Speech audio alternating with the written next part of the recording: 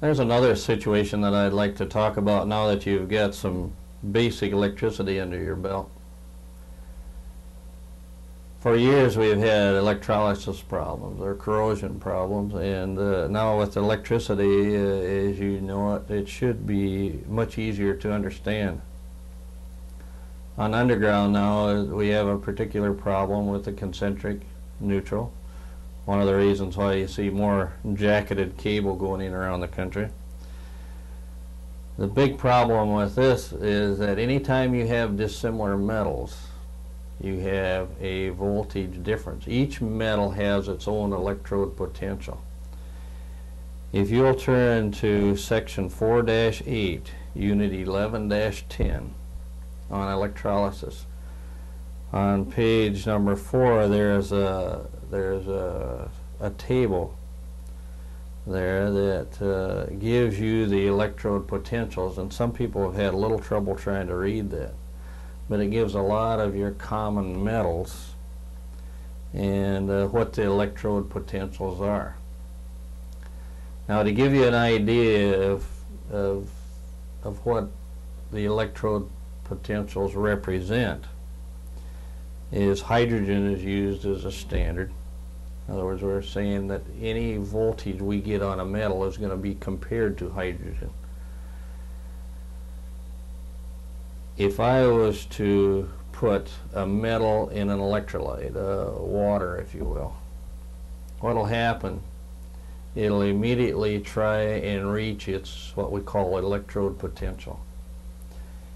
If I was to take a little beaker of water and put this material in, and let's just use copper for example. If I would stick that copper into that water, what would happen? It would go through an oxyreduction process. And what we mean by that is the atoms of material will leave, the ions of material will leave, which is the material itself.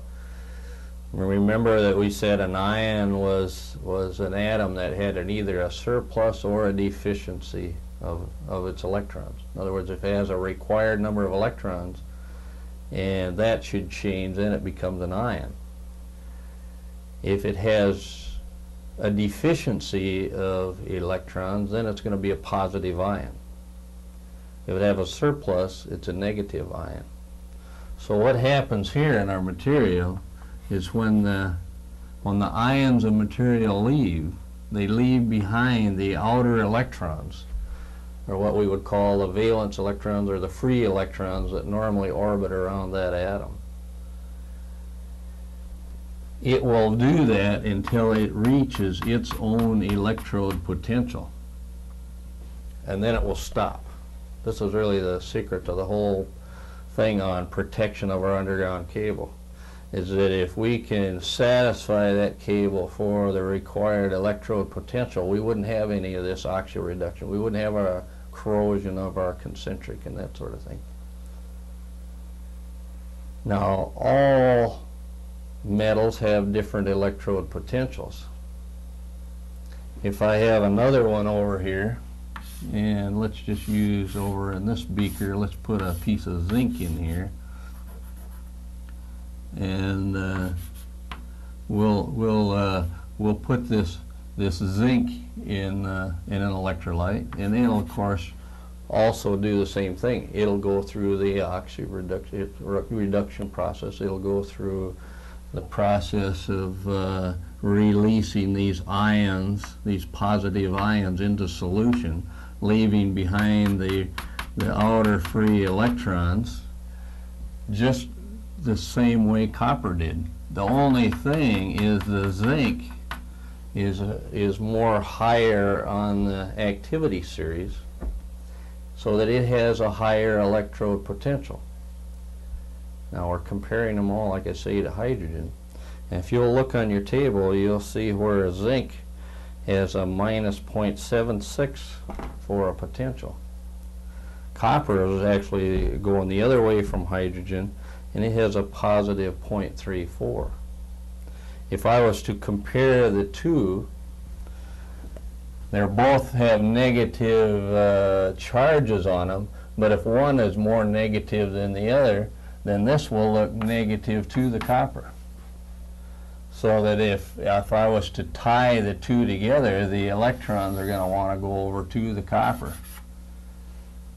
Now what happens with the copper is it reaches its electrode potential, so it ceases to go through the oxidation process. Now to relate that to our underground cable, our sacrificial anodes, which is a misnomer, it's, you figure anything with a negative charge is going to be our cathode, but anyway, they call them an anode. We have an anode that we tie onto our copper. When we do that, and I'll show you a picture of that. When we do that, if we tie that to a tank, let's say this is down in an underground vault, if you will. Say we've got iron transformer tied onto, say we're tying our iron transformer onto an anode that is down here in the soil. This is going to be zinc. Okay. When we do that now, what will happen here is this iron is going to be less active than the zinc. This zinc goes through the oxyreduction process. It's sacrificial. It'll supply the electrons to that iron tank, stopping it from going through the oxyreduction process, thus protecting the tank. We get a lot of sludge, weeds, and so on stuck down in here, you see, where they're in contact with the tank. What we're doing, we're protecting that tank from going through the oxyreduction process. The zinc is actually going up to, say the electrons from the zinc are going up and then satisfying that iron tank. If I put sacrificial anode on an underground cable, say I tie onto that cable and I come down and I put a zinc bar in here like this. Here's our copper, here's our zinc. We've got a situation there where we've got 0.76 potential for the zinc, and we have a plus 0.34 for our copper. That would give you 1.1 volts. If we had a perfect situation between the two, those two dissimilar metals would yield to us 1.1 volts.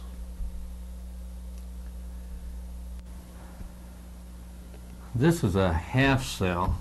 You remember in going over our dissimilar metals and the electrolysis and that sort of thing, that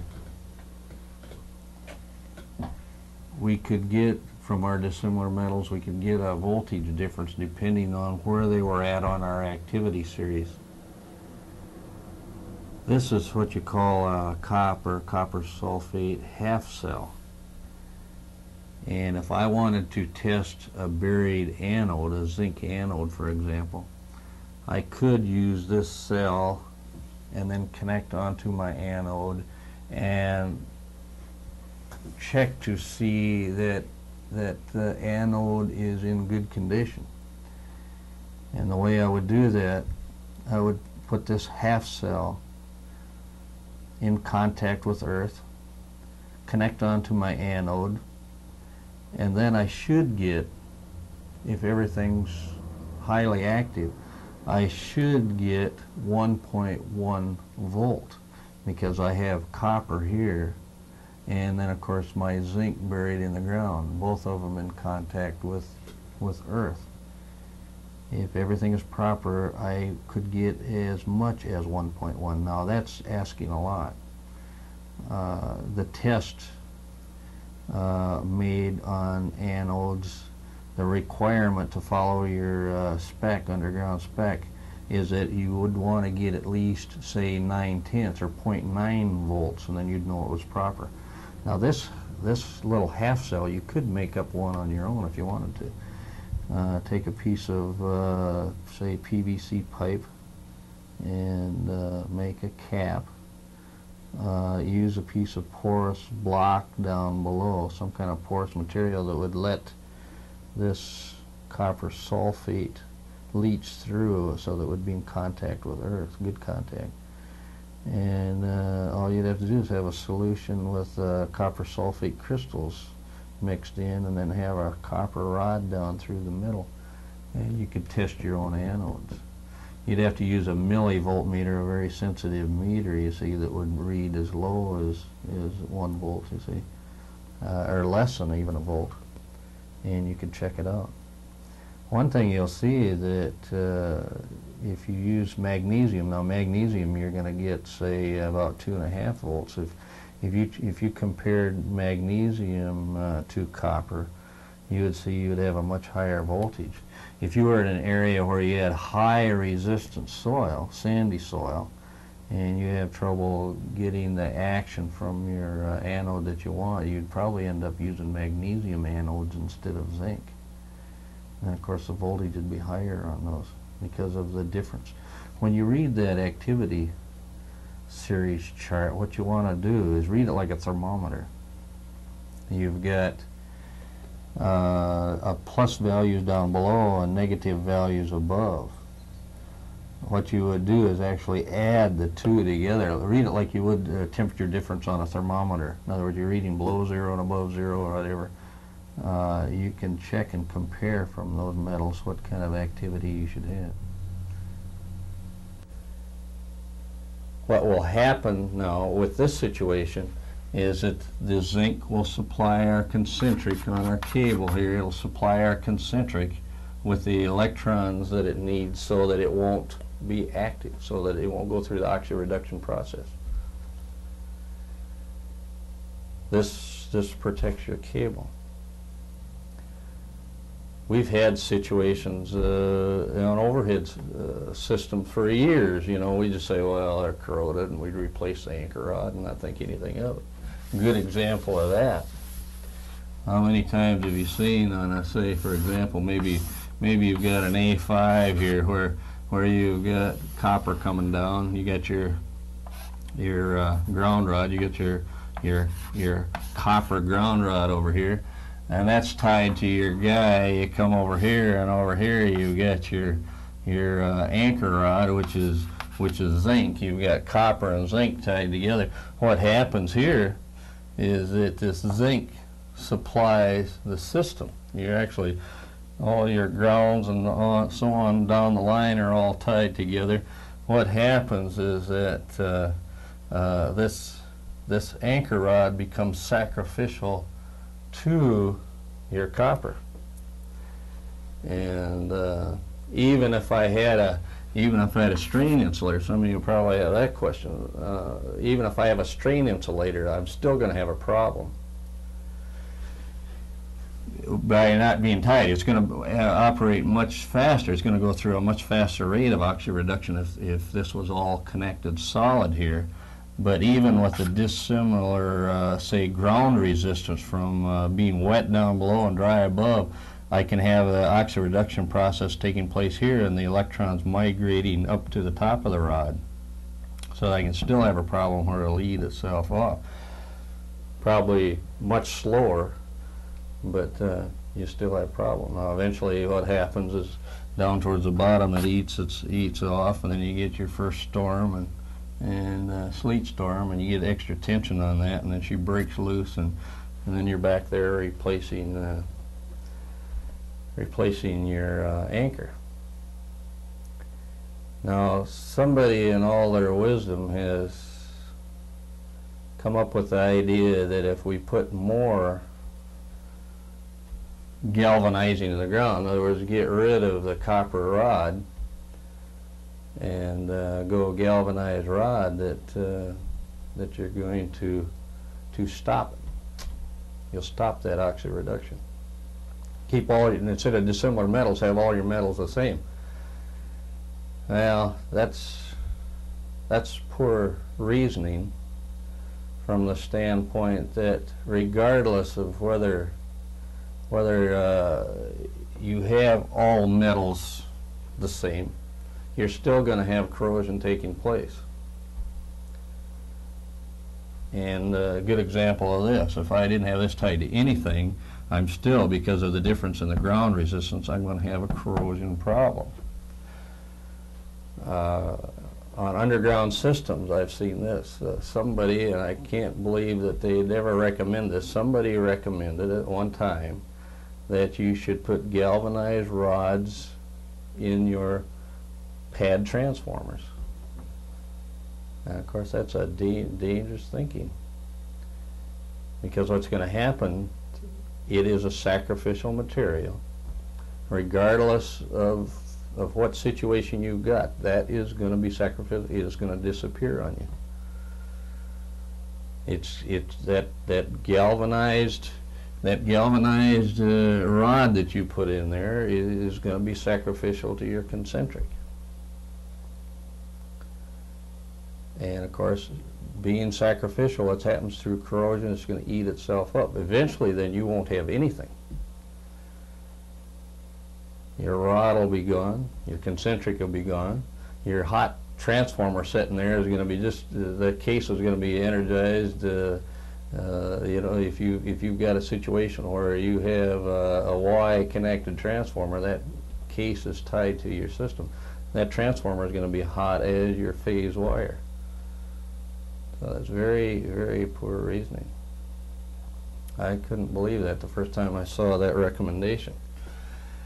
Their reasoning behind that was that the more of the same kind of material you get in the ground, the less activity you'll have, which is true. The rate of this oxy-reduction that takes place here is at a ratio of your two dissimilar metals. If I have more iron in the ground, I have more iron being sacrificial to the copper, the rate of activity is going to be less, but it doesn't stop. We have applications for this even in the home. If you've ever taken a close look at your water heater, you'll see that a water heater is going to be, your better water heaters are glass lined. In other words, I'll have iron tank, and then I've got a fiberglass liner inside that tank. If that fiberglass liner is good, you know, that tank should last you a long time. If I have a hole in that fiberglass liner, and in other words, here's my iron, and then I have, I'll put it somewhere else, and I have copper coming out of there, you see, here's iron tied to copper. Of course, what's going to happen now is that iron tank is going to be sacrificial to your copper and go through the oxy-reduction process, because this iron is more active than this copper up here. So what they do is onto that tank, what they do is they put a magnesium core down inside that. There's a plug right on top there, and tied to the other side of that plug is magnesium. Now magnesium is even higher on the activity series than zinc is. You've got a situation there now where this zinc is tied right to the iron. This magnesium is tied right to your iron. It's sacrificial to the iron. What it does, it eats itself up. And probably lasts as long as your warranty is on your water heater, and then when that's gone, your water heater's gone, but your supplier could care less at that time. But you see how they're using dissimilar metals there to even protect your water heater. Now we, on our systems, can have, I'm sure this question's probably coming out, you say, well, I know of a situation where I've got, say, some cable in the ground and there isn't anything tied to it. And before we could get back, the concentric was corroded. And that can happen. What happens there is you'll have different soil resistances. Maybe you've got a situation there where you have hilly ground and so on. You get your cable plowed in all on here, coming out in both areas. Down in here, it might be wet. Might even be a slough right in here. It's wet, highly wet. You're going to have a lot of activity in this area. What happens, you'll have a lot of activity here, and then the electrons will migrate over to an area where there's less activity. So you've got all your activity taking place down here, and of course it's going to be, your concentric's going to be eaten up at that point right there. So it's a situation where through this electrolysis you can have an understanding of really what's happening in your cable. Now this is the reason why a lot of people are using jacketed cable. There again, though, jacketed cable, you're going to have to be particularly careful with that jacket, because if you have a situation where you have one small spot that's nicked where moisture can get into it, then that'll eat itself off fast. That'll disappear in no time. You're looking at days and maybe even hours where that's going to be completely eaten off, just because of the ratio of the area. You've got a small amount of metal exposed, and it's going to eat itself off quite fast. Gas companies have been aware of corrosion problems for years. They use their iron pipes, but they tape up their pipes. They actually insulate them from the ground so that they can protect them. And then what they'll do, they'll electronically tie protective devices on. They'll have protection in the form of electronic devices that will electronically supply the electrons to their pipe. And of course, the more load, if they have some place where it gets nicked, somebody digs into it or whatever, they'll know that they have some problem there. But it protects that iron pipe from going through the oxo reduction process. Okay, let's move on in the program.